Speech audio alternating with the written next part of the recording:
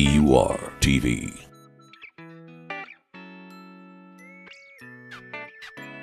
How does it feel to be a part of this celebration of gospel? I'm excited. You know, I grew up playing gospel music. It's my heritage, it's my roots as a musician, so it's good to be here playing for this great celebration.